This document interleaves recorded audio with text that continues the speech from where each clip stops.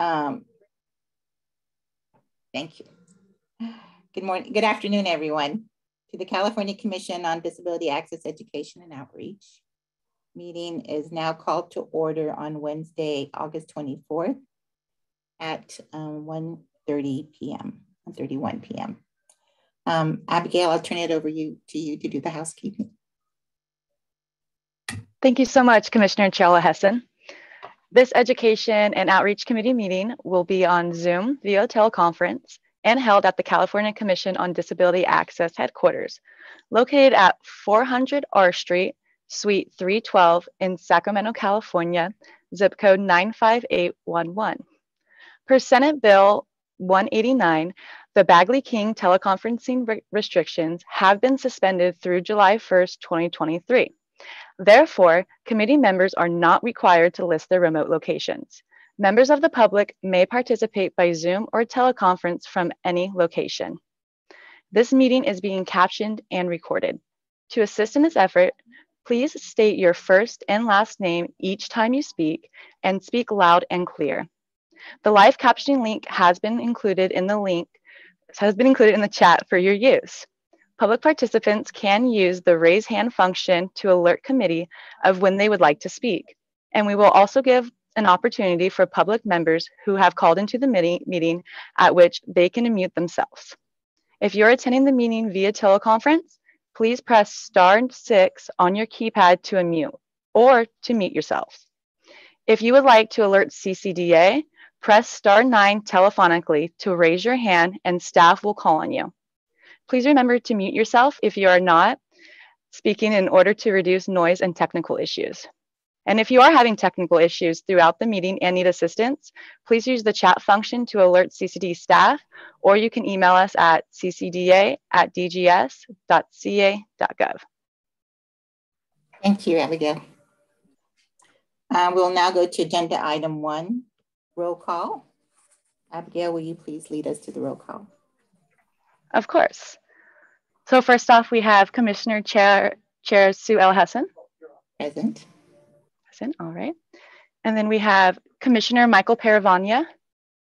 Present with the help of staff. Awesome. Thank you for coming. Commissioner Ashley Leon Vasquez. Present. Awesome, thank you for coming as well.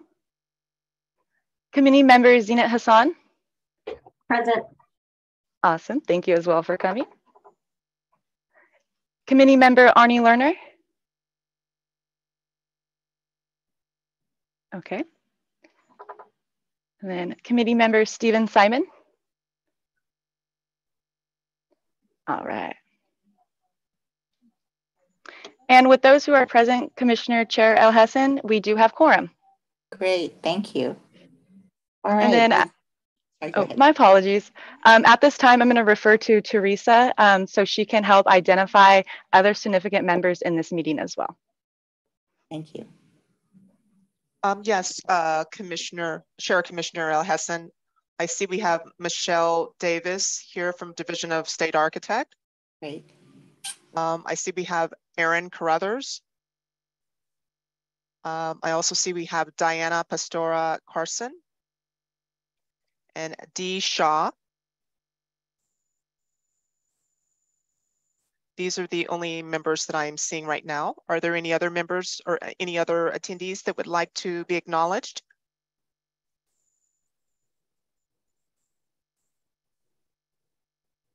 Chair Commissioner El Hessen, I do not see any other members or indication. Okay. Thank you, Teresa. Okay, welcome everyone. I'd like to move forward with agenda item number 2, which has to do approval of the May 18th, 2022 meeting minutes. If everyone's had a chance to look at the Education Outreach Committee meeting minutes, I would like to hear if there are any questions or if there is a motion to approve the minutes. Any questions?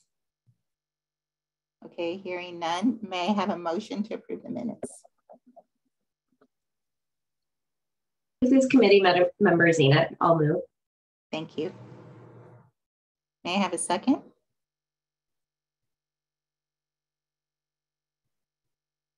This is Ashley, Commissioner Ashley Leon Vasquez. I'll second.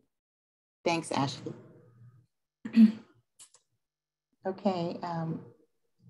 All those in favor, say aye. Aye. Aye. Any opposed? Do we have any abstained or abstained? None? This is Commissioner Paravani. I'll abstain. I don't believe I was at that meeting. Thank you. Chair Commissioner El Hessen, Yes. I am just let in committee member Stephen Simon. Great. Welcome, Stephen. Welcome. My apologies. It's okay. Technical difficulties. We got it. We love you having you here. All right, so there are no other comments. I'd like to move to approve the agenda item.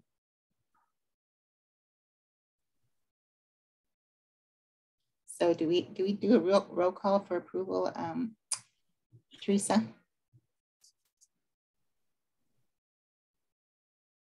For agenda item 2 for the minutes, the teleconference minutes. Yes, you will need a first and a second. Okay, we got the first and the second. So, and we had all those in favor and then one absentee. Is there anything else that we need to do before we move on to agenda item 3? No, Chair Commissioner El Hessen. Thank you. All right, so at this point for item number 3, comments from the public or issues that are not on this agenda is now open. So if we have any members in the public that would like to speak at this point, please. I see Aaron Carruthers' hand up. Please go ahead. Just unmute yourself so we can hear you. Thank you so much, Commissioner. I think also Diana Pastora is here, and if possible, if she's able to speak, it'd be great if she spoke first, Diana Pastora Carson, and then I'll speak after her. Okay, great. Thank you so much, Aaron. Thank you all. I apologize, I could not find the raise hand. I teach 500 students a semester, and I could not find, and I teach it virtually. And today I cannot find the raise hand feature. I'm so sorry.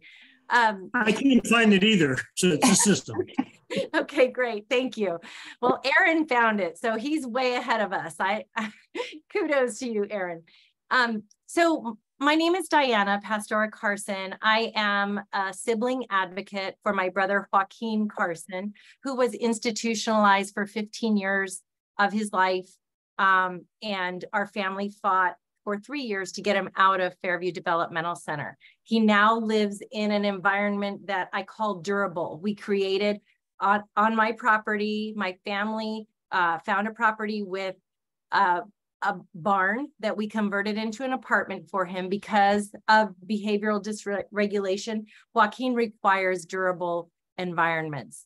And so in 2020, we had to evacuate twice from our neighborhood in Hamul, and we had nowhere to go with Joaquin. There were no hotel rooms that we could go to that would have been safe for him. There were no evacuation sites available for him that would have been safe for him or anybody else. And we tried to, very quickly tried to find places that were funded through the Department of Developmental Services, like adult day programs, or even parks and recreation departments that were closed because of COVID at the time.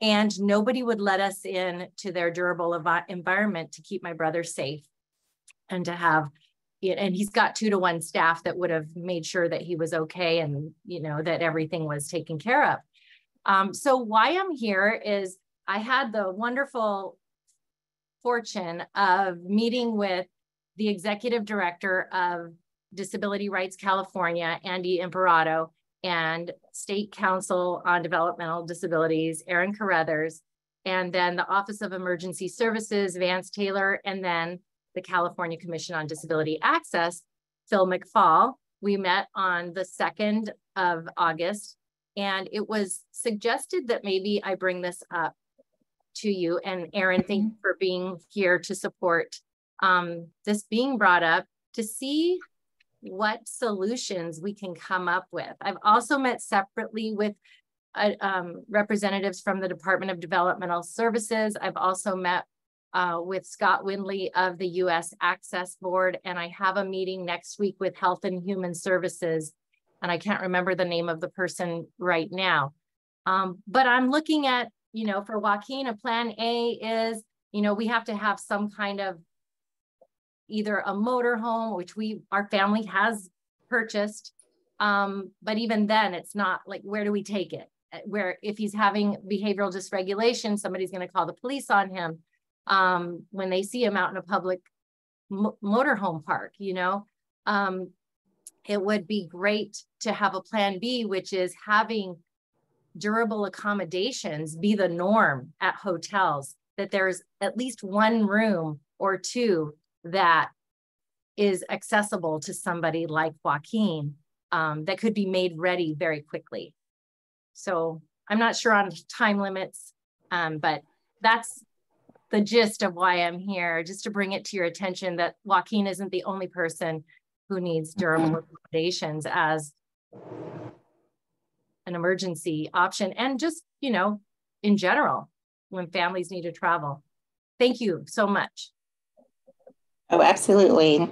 This definitely falls into our emergency preparedness. Can I ask what the emergency was that you had to evacuate? Yes, wildfires twice. Oh, okay. Yes. All right, thank you. Before I say anything, I'll let Aaron please speak. Thank you, commissioners and Madam Chair. Diana, thank you so much for bringing this critical issue to the State Council's attention. Hello, everybody. I'm Aaron Carruthers. I'm the Executive Director of the California State Council on Developmental Disabilities. If we are a sister entity to yours, we are a state entity that's created under federal law to make sure to be the guiding force for positive life-altering changes in the lives of people with developmental disabilities. We've worked with Diana in the past and many other family advocates, parent advocates, sibling advocates, and people with developmental disabilities themselves, self-advocates, on barriers that they see that keep them from living fully integrated lives in the community that they choose.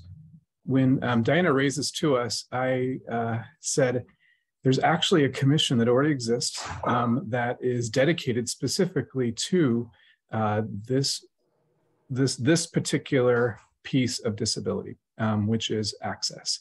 And as she raised the idea of durable accommodations, I said, Diana, that's a fantastic term. I don't know that I've heard it before. And she said, yeah, it's because I think I might have made it up. But through that and through the conversations and through the great work with Phil McFall, we found our way to you today and really want to, I've come to support the criticality of this issue. Come to reaffirm CDA's role in this, and us kind of as a sister entity, bring it over to you to say, this is really yours. How can we be helpful? So thank you. Thank you. And it is a collaborative partnership that I think we'd be working together with.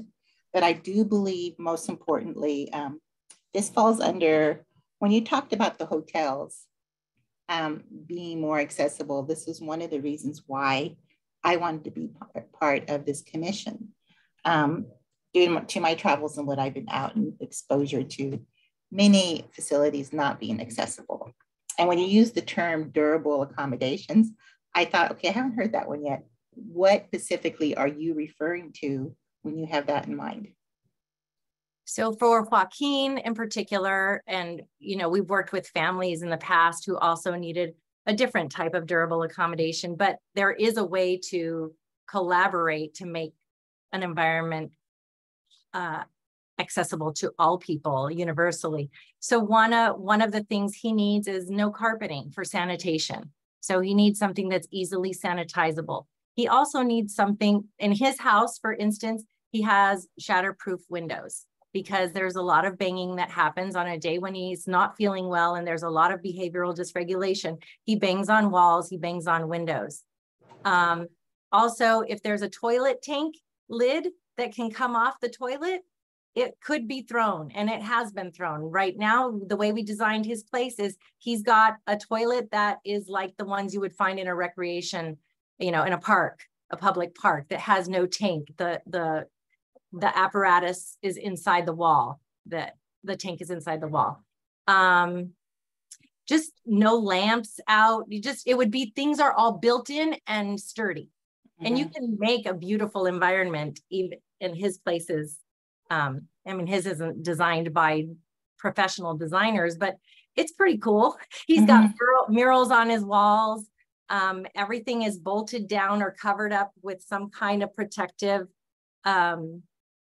grill, metal grill. And I've seen beautiful environments that are also durable out in public places. Okay, thanks for the clarification. I have a clearer picture now.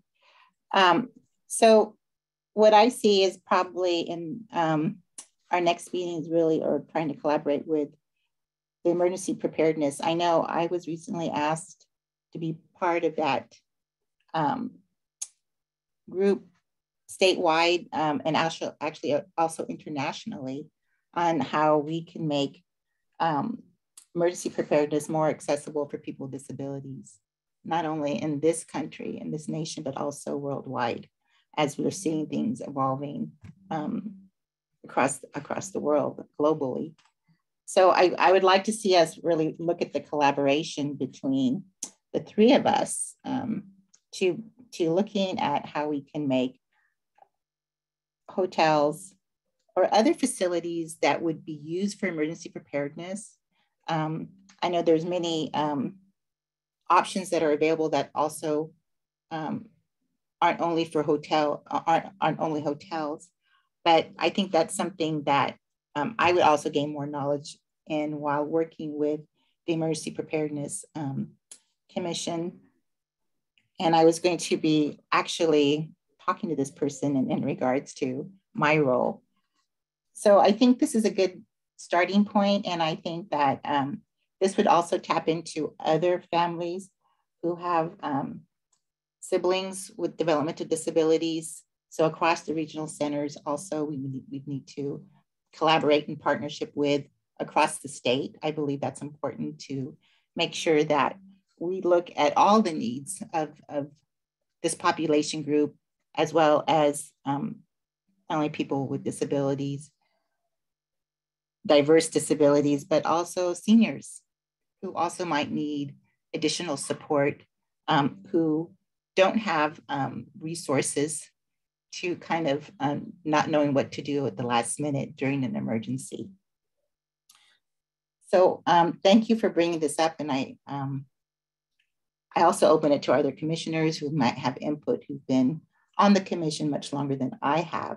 But those are just a few of my ideas to get started on this. Do we have any hands raised who would like to participate on input before we move forward? Stephen Simon here in LA, still looking for the raise hand button myself. So if I may jump in. Please jump in. So two thoughts. One, thank you, Ms. Pastora Carson, for raising this. I agree with Dr. Hassan's points. So I'm the ADA coordinator, or the head of disability here in Los Angeles.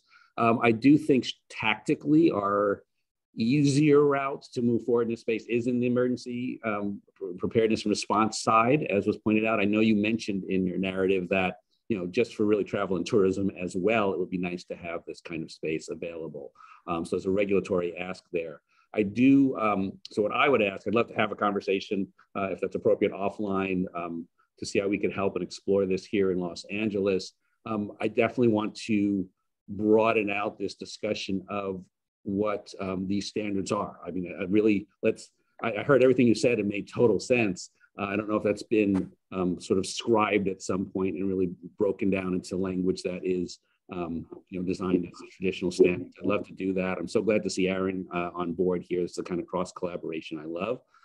So I'd like to help in that process. That said, I'm going to almost go back on a key item I said there. You know, our travel and tourism folks here, at least our convention center, and then maybe some of the hotels related to that, we're investing a lot in that space because of particularly LA 28 coming, the Olympics and Paralympics, that it might be an opportunity to pilot something. It's hard for me to imagine an across the board standard in all our hotels and motels at this point, but let's get started somewhere and see if we can get some built out examples. So I'd love to support working on that. Thank you. Thank you so much. Any other comments at this time before we move on? So I'd like you to note that we will be following through on this. I do take every request very seriously and would like to see action actually on how, what the next steps they would be. And I think Steve and Simon actually brought up some great points as far as collaboratives. Chair, Commissioner O'Hesson, I'd like to also acknowledge before we move on, Emily Miller from the office of Senator Brian Jones. Thank you. Thank you. Did you have a comment or a statement that you wanted to make at this point? No, but thank you. Okay. All right, great. All right, then hearing none, I'd like to move on to our agenda item for number 4. And I'm really excited to introduce our new CCDA Executive Director. So April Dawson is now our new Executive Director. And at this point, I'm going to turn it over to Phil McFall in regards to introducing April. And I think she'll have a few statements to make. Thank you, Dr. Commissioner Hesson. This is Phil McFall. I'm the Operations Manager here at California Commission on Disability Access. And yes, it's my pleasure to introduce you to our new Executive Director, April Marie Dawson. April comes to us from Resources for Independent Living, which I'll refer to as RIL or RIL, where she previously served as Executive Director. RIL is a social justice organization dedicated to advancing socioeconomic independence of people with disabilities through peer-supported, consumer-directed, independent living services and advocacy. Prior to RIL, April led nonprofits in the San Francisco Bay Area and in the state of Oregon. In addition to her executive director duties, she has served leadership roles on the Sacramento County Continuum of Care Advisory Board, Sacramento Regional Transit Mobility Advisory Committee, the Mayor's Climate Commission, and the California Committee on the Employment of People with Disabilities. April is a graduate of CSU, California State University, Sonoma, and she was born with spina bifida and is a wheelchair user. In her spare time, she enjoys reading, walking her dog, and traveling. A quote from April: "I'm honored to be appointed as the Executive Director of the California Commission on Disability Access. I look forward to engaging with the business and disability communities to increase access for all." Thank you. Sorry. Thank you, Phil, and thank you, Chair L. Hesson. And I just wanted to say, I feel so welcomed. I want to thank all of the commissioners for entrusting me with this important role. I feel so honored. And I'm so excited that the Education and Outreach Committee is my very first commission meeting. And I'm really already excited to hear all of the cross collaboration and engagement by the commissioners and community members that are here today. Just listening to Diana talk about her brother and about emergency preparedness, that really reminds me of a lot of the work that I have done when I worked in the Bay Area, and also with the independent living centers on increasing, the resilience of people with disabilities. And I do think that I'm really excited about the idea of durable environments, and also including people with lots of different types of disabilities into that conversation, because I'm not sure that the conversation is as cross disability as it could be. So I'm very excited to be working with all of you. I just want to let everyone know that my door is open to you. If the staff could, if Abby or a staff member could please type my contact information in the chat. I am available via email or by phone, and I work for all of you. And so my goal is to increase access for everyone in California. And I'm very excited to get to know you and engage with you. and move the commission's work forward. So thank you again for entrusting me with this honor and for having me here today. Thank you and welcome again.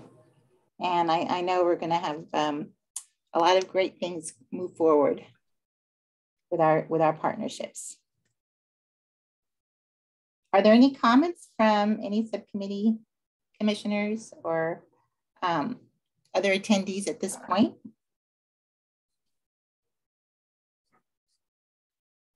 All right. Chair Commissioner El-Hassan, I do not see any hands raised for any individuals wanting to speak. Okay, thank you so much, Teresa.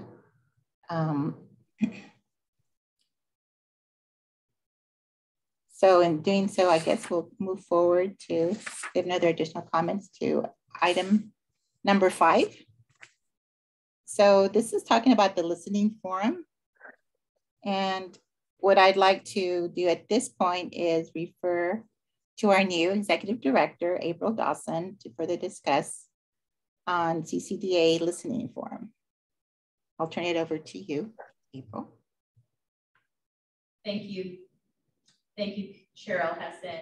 Well, I'd like to start off with just talking a little bit about the listening forum concept and a little bit about the work that is being done to make those happen. And if Commissioner Paravania would like to add context to what I'm saying, I welcome his comments as well. And so as you all are probably aware, that our mission is to facilitate dialogue between the business community and individuals with disabilities.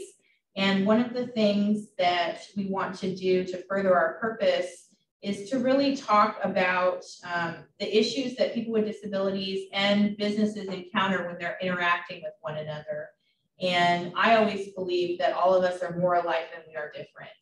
And one of the ways that we'd like to achieve the goal of increasing communication and problem solving between the disability community and businesses is this idea of listening sessions. That I attended a really great meeting with Commissioner Paravania and representatives from the Department of Rehabilitation to talk about the idea of collaborating on some listening sessions. We had discussed this idea of having representatives from the disability and business communities and coming up with either a panel discussion of experts to talk about issues such as service animals, access in older buildings, emergency management, or accessible parking as just some topic of ideas to start with a panel conversation, but then also have breakout sessions. And also to try to also address, what are some of the stories that we tell ourselves about one another. I think that a lot of some of the things that we talked about in the meeting yesterday was that sometimes we can think that we're siloed, the disability and business communities, but as we all know, there are business owners who have disabilities and all of us are trying to achieve the same goal. And so how can we demystify some of these conversations and move the dialogue past just simple awareness into action? And I'm really excited about the idea of our commission getting out there into the community and advancing these conversations and really hearing from those two communities about how we can break down some of the misconceptions about access. Commissioner Paravania, would you like to add anything to what I've said? I want to first of all add that I support what you say very, very much. I think what we're facing is the largest cultural change we're going to see in our careers, because there are more people in our community now with disabilities than ever before. The number is increasing, and we still have a segment of the community that really doesn't know kind of what they want to do with that, how to move forward, how to achieve cultural competency. So we've been talking as a society at each other rather than to each other. And I think the listening forums are designed to be centered around topics that raise concern and that people have divergent issues about, and have a facilitated discussion to identify common ground, which could in some cases, like service animals, could conceivably result in legislative proposals. So that's kind of where I'm at with it. I don't know whether that really adds anything, April, to what you were saying, but I just want to really be clear that I'm supportive of what you're doing. Thank you, Commissioner Paravania. Does anyone have any questions about this concept? Or Chair Heston, I'll turn it back over to you. I do. So I love the concept, but what I've experienced in the past on serving on many boards and many commissions is that we not only want to hear, but we want to take next steps for action. And I know Michael Paravania mentioned about legislation, but also when you're partnering up with businesses, it's important for businesses to actually have next steps and tools, look at things that have done in other places or other countries even on how they've addressed issues in relationship to whatever topic that's up for discussion. So that's just my input, is that we need to look at, from a bigger picture, is how does this forum take next steps for collaboration and action. That's just my input. This is Commissioner Paravania, if I may. When we were talking with Rehab about working together and creating these listening forums, one of the concepts that we talked about was the concept of over the next year having perhaps 3 forums and dealing with different issues centered around the question of what do you need? You know, and then in October of next year, have a form that produces results, that talks about, you know, we've had these meetings with you, we've obtained your input. These are the things that you were saying you needed guidance on. Here they are. They're going to be available on our websites, plural, because I would hope that Rehab and us would both have websites sharing this information so that there would be a deliverable at the end. Right. And I think it would help put the commission in the minds of many people as a resource that is addressing what they say they need. Okay, great. Thank you so much. Any other input or comments from our committee members?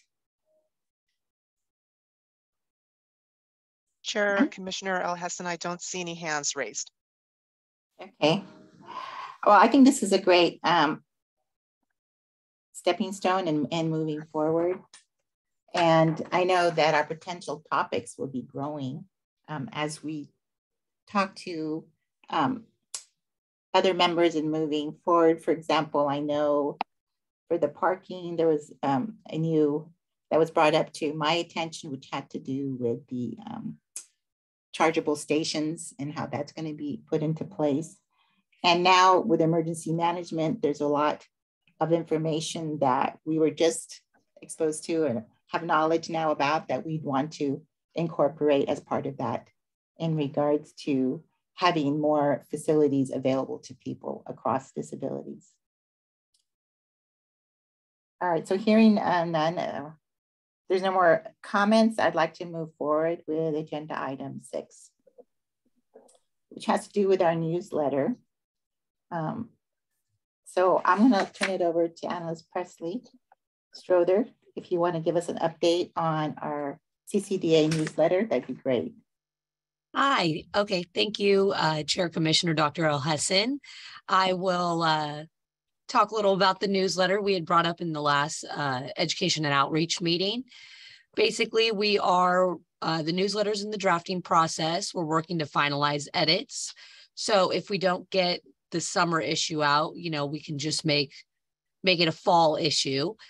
Some of the things that consist in this newsletter, we have a section for our Angela Jamont's promotion to the California Bureau of Real Estate Appraisers. And then we also have a section thanking Commissioner Paravagna for his time as an interim executive director. Another part that we're doing is how we talked about wanting to highlight different chairs. So we had Downey in the first one newsletter that happened last year. So this year we went to the vice chair for this issue. So we have Commissioner Wheely on a recent project that he accomplished in Reno/Sparks, Nevada. And then in our future newsletters, we'll make sure to highlight different commissioners' accomplishments and just go on. And so that way we always have updates on commissioners to make the overall CCDA be well known to everybody. And then one of the other main highlights is we do talk about the top 10 construction related disability access violations. So in this newsletter, we're focusing on the number one issue that happened between July and December of 2021. And then below it, we will have all kinds of links for ADA compliance for business property owners. So that way they can stay up to date. And we are very excited to get this newsletter out. So I am hoping it is sooner than later and everyone can check it out. So are we going to also be highlighting each subcommittee's current work in progress? So the legislative committee, the education outreach committee. We don't have that in this one. I know we will do that in the annual report, but we can always add that into our next newsletter. So that's a really good idea. So thank you very much. I'll make sure to note that in. Okay, great. Thank you. Yeah. And then if there's any questions on the newsletter, let me know. If not, I will pass it back to Chair Commissioner Dr. Elhassan. Thank you so much, Presley, for the update. I'm excited to see it posted on our site. Definitely. Our website. Okay. All right, any other comments before we move forward? Chair Commissioner Dr. Elhassan, I do not see any indication from members of the commission, committee members, or the public that would like to speak. Thank you, Teresa. So with that, I'd like to move on to agenda item 7, which talks about our projects in motion or projects in progress. That's too many P's for me. All right, so I'm going to turn it over to Phil in regards to this part of the presentation. Thank you, Commissioner Elhassan. Yes, this is Phil McFall, Operations Manager here at CCDA. And I'd like to talk to you today a little bit about our Disability Access and Education Revolving Fund, more specifically the quick reference guide that you see in front of you. So this is something that we've been working on here at the Commission, and the purpose of this document is to educate cities on what their allocation of the fund should be used for. So the Disability Access and Education Revolving Fund is a fund that is the main purpose of that fund. What we try to highlight here is a CAS Certified Access Specialist certification, training, and retention. And what you see before you there is our draft of that information. And what we really tried to do here is a high level document describing what the fund is, how it should be used, but it doesn't go into the details in this particular document. Our goal with this document is to basically get this out to businesses around California, but also strike their interest in coming to some of our, there won't be listening session type, but it'll be a presentation more like a training on going a little bit deeper into this fund, what the allocation that you have can be used for, and really, like I said, getting way more into detail. What we found by doing a little bit of research, our previous research, when we reached out to some of the cities, is that a little bit of confusion on what the fund is for, what it can be used for. Cities were using the 5% of the funds that were allocated for administrative fees, but they weren't using it for the purpose, which is to certify the CAS training and retention. So again, what you're looking at here is just our first outreach to businesses around California to educate them on the fund and more stoke their interest in meeting with us and doing a little bit more. So what we want to do after getting this into their hands is to set up, we looked at it more of a 3-pronged approach. This would be prong number 1. Prong number 2 would be brown bag I keep using that term, but we're more of a webinar type of situation where you log in and then we go a little bit deeper. And then on top of that, we're looking at getting out into the different communities around California and doing a more upfront and in-person presentation of this information on more of a Q&A type of situation.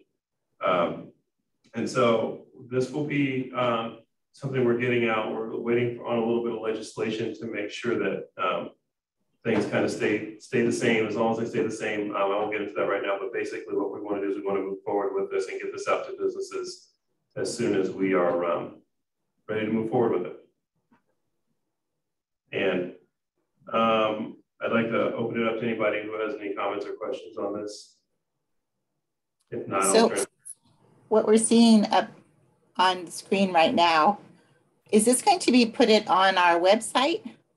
Is that what the intention is then? This is going to be a mailer. So what we get this out to some of the chambers around California, but also a targeted email list, which we're working on right now, trying to develop a list of people that would make sense to get this document to first. That is something we will have additionally on our website as well. Right, I think that would be an important link.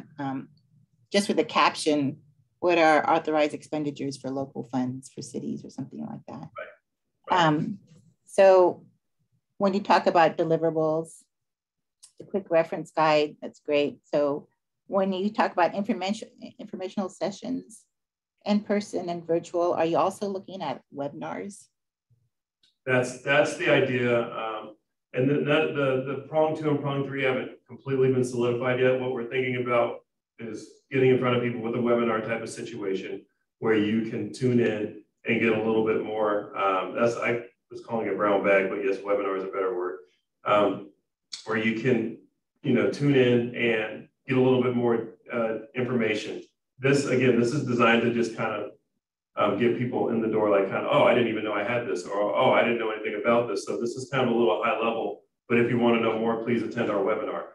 In addition to that, we want to, again, like I said, the next phase would be to get out to the communities and present this information in person, maybe a chamber or someplace where people can come in a certain area. So let's say we're in Los Angeles, we would be somewhere in Los Angeles. People can come from Long Beach, anywhere around the area to come in and get more information, ask us questions face to face, and have more materials available for them. Have you thought about having it taped and then putting it on YouTube as a future reference guide, so anyone who couldn't attend, wasn't present, it would still be available as a tool? Yes, we have not discussed that, but that is a great idea. So that is something we will absolutely. Yeah, I think YouTube is such a popular educational and informational source when we can actually use it to deliver information, especially in regards to access. Agreed. Thanks. Any other questions from our members? Chair, Commissioner, Dr. El-Hassan, I do not see any indication from our committee members, our commissioners, or members of the public that would like to comment on this agenda item. This is Commissioner Paravani. I would like to make one quick question, which is if we move toward YouTube publications, Phil, do you know whether there's any procedures we have to go through to get it approved through DGS? That's what we would need to do. So whatever we develop or whatever we come up with as far as a, whatever this webinar works out to be, before we were able to, move forward with any YouTube posting, which we'll reach out to DGS, we'll make sure that we're doing everything, within bounds in order to make this available. But yes, that's a great question, and that's something that we do need to consider when we move towards YouTube or broadcasting anything outside of DGS or the CCDA realm. Thank you. That's what I thought. Okay, good. We will do that. Thank you. Yeah, so I know in the past, Angela did a BizNAR for businesses. Do you know if that was taped? I can look in the, what are you talking about? The one, was it the one last year? Yes. I don't think it was on, I don't think it's a YouTube production, but I believe we do have, Yeah, if we have a video on it, and that would be, what I'd like to see is maybe once we get approval and guidelines of how it can be distributed in regards to YouTube or another media source for educating the community at large or businesses at large. I think that would be a great, series that we can do for businesses. Okay. Showing us in action, showing us in action on the steps we're taking to help educate businesses and the community in regards to access and where they can go and how to get started and making their businesses more accessible. Absolutely. That particular one had some major technical difficulties, so I probably have to edit that one because there were some big misses in that one. But I absolutely, I hear you on the making it a series of. Yeah. So then the gaps that are missing, my thoughts are we can fill it in with PowerPoints or whatever topic that was cut out because of whatever technical difficulties was there, and still kind of piece it together for presentation in the future. Just some thoughts. Absolutely. Yeah. All right. Thank you so much. Thank you. And so I'll turn it back over to you, Commissioner Lahesen. All right. So any other comments at this point? Oh, actually, I'm sorry. I was supposed to go to Abby. Abby has the next. Yeah, I was just saying. So my apologies, Abby. We're just going to talk a little bit now about the parking campaign. Thank you, Phil. Yeah, I'll give y'all a little quick update on the accessible parking campaign. So the CCDA's accessible parking campaign has been making great progress on developing working drafts of their toolkits. So the focus of the accessible parking campaign is to formulate and establish toolkits that will eventually be distributed to stakeholders and businesses across California to help alleviate parking violations as it relates to accessibility requirements. So right now we have 2 work groups that are meeting to review and to develop the working drafts of their toolkit. We have one work group which is made up of ADA coordinators and business owner operators, as well as a second group of individuals from the construction industry. So the idea is to be able to create a document that individuals from those 2 industries would be able to utilize in order to help alleviate parking lot violations as it does relate to accessibility requirements. And then these toolkits will eventually be distributed by the end of 2023, as you can see on the timeline we have projected right now. And then I will turn that back over to you unless there are any other questions on that. And then I will go ahead and move on to our next project. Sounds great. Any other questions from our members before we move on? Chair Commissioner Dr. Elhessan, I do not see any indication of hands raised or commentary in the chat. Okay, thank you. And then with that being awesome, then with that being said, I'll go ahead and hand it over to you, Teresa, our data and research analyst for presentation on attorney noncompliance. Oh yes, thank you, Abigail. As you remember, we have worked on numerous projects to address the issue of noncompliance with Civil Code Section 55.32. Just to recap, the code is mandating that attorneys that are submitting ADA cases, construction-related ADA cases, provide a copy to the California Commission on Disability Access in their web portal database, a copy of the case filing, in addition to the case resolution report, either as a settlement, a judgment, or what have you, into our database within 5 business days of the court filing.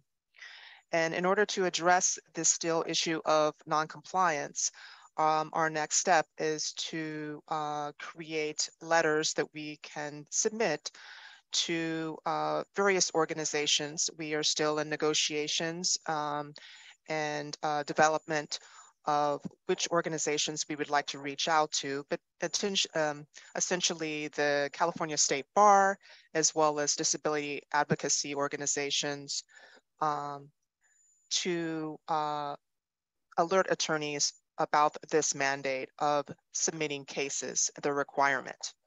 In addition to that, these letters may also reflect, as we're waiting for Assembly Bill 2917 to pass, which is addressing disability access, internet website violation, parking violations, and exterior path of travel alleged violations as well, that we would reflect that requirement as well for attorneys that are submitting disability access, construction-related violations cases, as well as their case resolutions to us. So that is our current status right now. We have draft letters ready to reflect the addition of website violations, as well as exterior path of travel on parking lots. Those type of cases are required that, or it will be a requirement if 2917, Assembly Bill 2917 is passed, that the CCDA will need to have copies of those type of cases as well. Thank you. You're welcome, Chair Commissioner Elhessan. Do we have any other comments or questions regarding this topic for Teresa? Okay, seeing none. So I was just curious, I'm just going to throw this out there, but as we move forward in regards to access and litigation issues, would it go also beyond access into the building where you have access inside the building too, for example, restrooms and doctors' offices where doors are hard to open sometimes? And so are we looking beyond that? Yes, currently our cases do cover those issues as well: toilet, laboratory facilities, as well as access to goods, services, interior path of travel as well. So we are already tracking those cases, those type of cases that or those type of alleged violations. So our database currently does have drop-down menus that track those type of violations as well. Okay. The website violations, the path of travel, exterior, as well as the, the parking lots, those are a reflection of part of the top 10 alleged violations. So, but we are already in the process of tracking those cases as well that you had just referred to. All right, thank you so much. Any other questions or comments from? Chair Commissioner Elhessan, I do not see any indication in the chat as well as any hands raised for individuals who would like to speak on what I had just addressed for agenda item 7. All right, thank you. So hearing none, I'm going to move on to agenda item 8, which actually has to do with future agenda items. And I'd like to open it up to our commission and also the public if there's any information that they'd like to see as we move forward.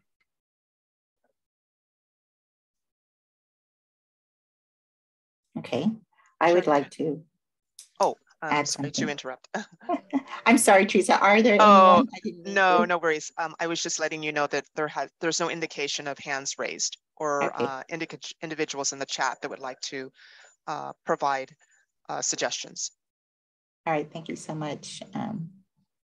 I would like to hear someone maybe come to speak about emergency evacuation and where their issues are in regards to disability access across the state.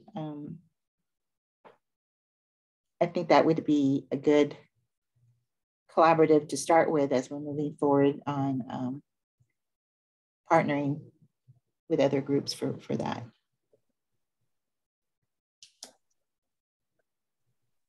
Okay. All right. Well, then that's my feedback on where we're moving forward. And I'd like to move on then to our final agenda item, which we'd like to adjourn.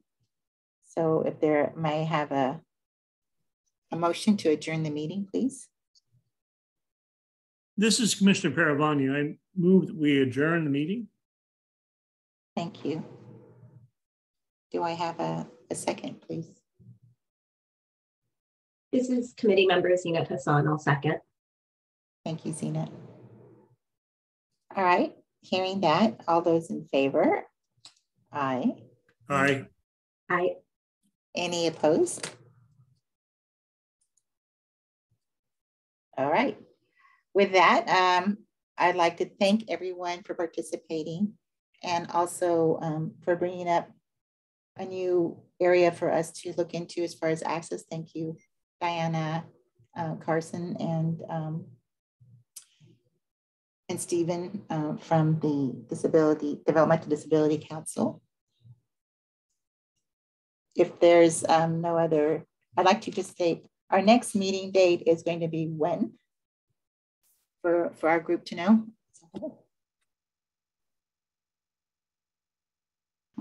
Hi, Chair Commissioner El Hassan. So we are putting together staff and internally we'll be putting together the calendar for next year's meetings, but our next meeting is designated for the Legislative Committee meeting, which is going to be on Wednesday, September 7th from 1:30 to 3 p.m. And then our next full commission meeting is going to be on Wednesday, October 26th from 10 a.m. to 4 p.m.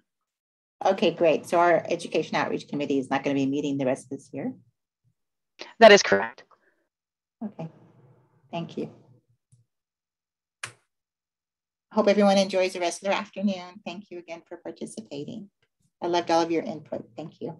Thank you, Madam Chair. Take care, folks. Thank you. Bye. Take care. Bye.